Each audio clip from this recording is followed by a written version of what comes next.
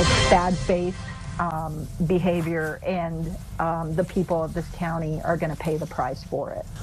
The Champaign County nursing home is shutting down, and it'll cost the community 243 licensed beds. But the owner of the University Rehabilitation Center says keeping it open is not an option. Good evening, I'm Brendan Morano. And I'm Jessica Coons. For months, the owner of University Rehab has asked the county board to amend an agreement that requires the facility to stay open as a nursing home until 2028, but they've said no.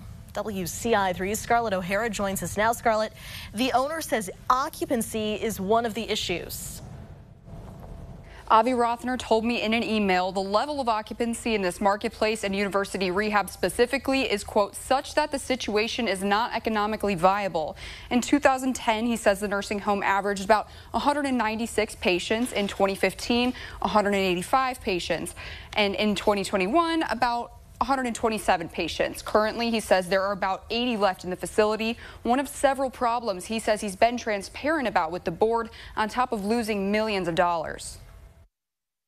I'm sorry to see that our worst fears are coming true.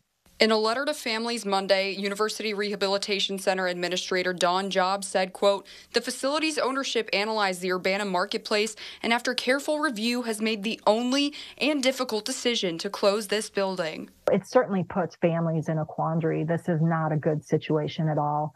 It's something Champaign County Healthcare Consumers Executive Director Claudia Lenhoff has been afraid of for months. I just feel so sad about this. I feel that people are going to be very stressed and scared about this.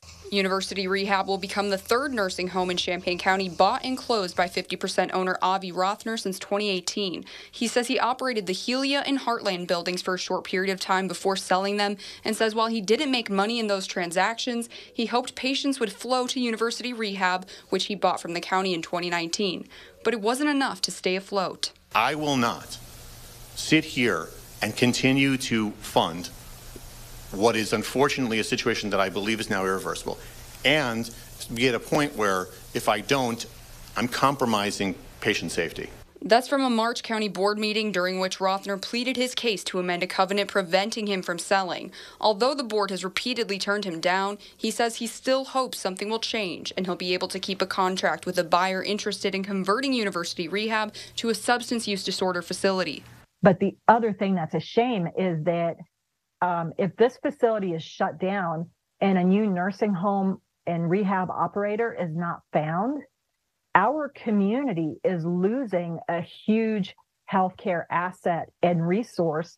Lenhoff says she's prepared to guide people through the transition, but knows it could mean patients moving farther away from families or settling for subpar care in nearby facilities. There is a reason those beds are empty, and it usually has to do with quality of care concerns. Rothner says employees were given 60 days notice of the closure, and if you're an employee or if you have a loved one at University Rehab and you'd like to talk to us, you can send an email to me or news@wcia.com. Back to you.